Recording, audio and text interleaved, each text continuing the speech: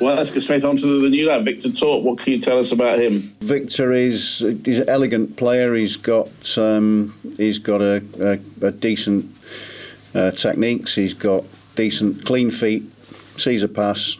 He's been playing in Norway, so he's going to need to get used to the speed of the game. He's 24, so he's a little bit older than the players that we buy, but just felt that the age was a good one at this stage to come into our squad.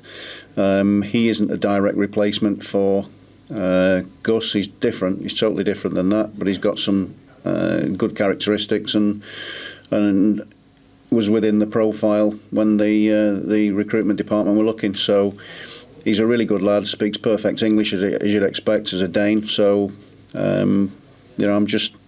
we're confident that over time he'll fit in really well. But you've got to remember he's been off for 5 weeks because they've had their winter break. So he's got to do a little bit of work to get up to speed in the first instance. But yeah, he's a good player. So just looking ahead to tomorrow's game, is this one you've all been looking forward to for a while?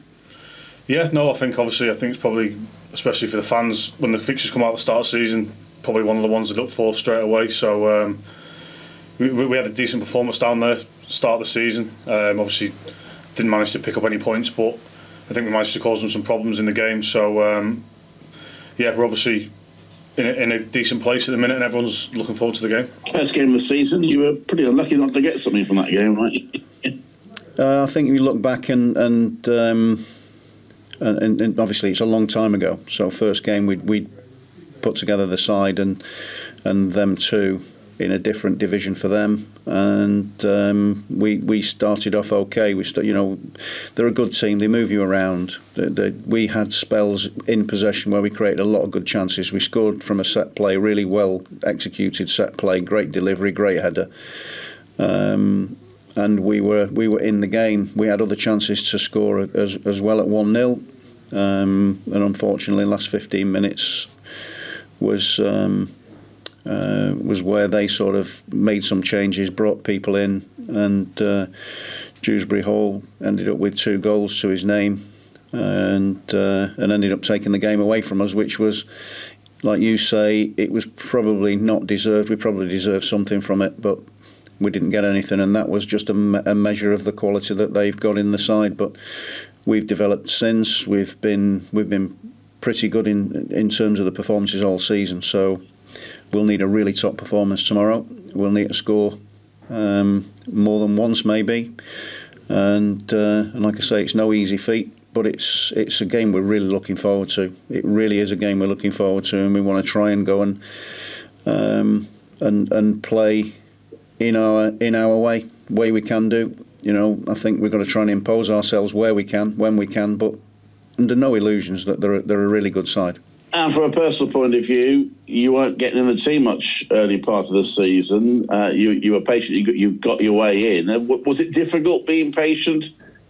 Yeah, no, I think that's just part and parcel of football. Sometimes it was probably the first time in my career that I've had that longer spell out of the team. So different experience for me, but I just used it to sort of sit back and take stock of my own game.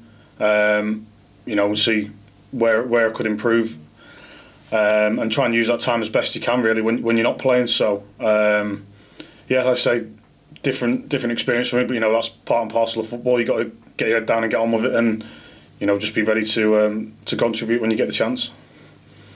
Because you've got a deeper squad this season, haven't you? So there is going to be that competition. Yeah, no, I think that's modern day football.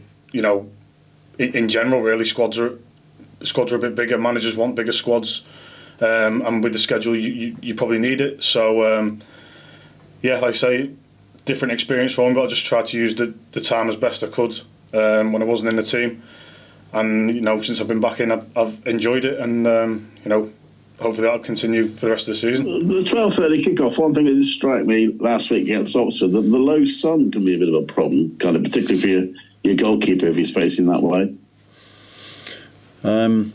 Are you inventing problems, or what? There's enough to think about rather than the sun. It did honestly, Clive, think I've got other things to worry about apart from the sun. Okay. And I think it's going to be cloudy. Right. I think it'll be cloudy tomorrow. I think we might be okay. Excellent stuff. Put your cap on, Clive. Put your cap on. Well, funnily enough, somebody asked that. Oggy was saying he hated wearing a cap because people were saying why didn't Ben wear a cap? But apparently Oggy hated wearing a cap. Yeah, some do, some don't.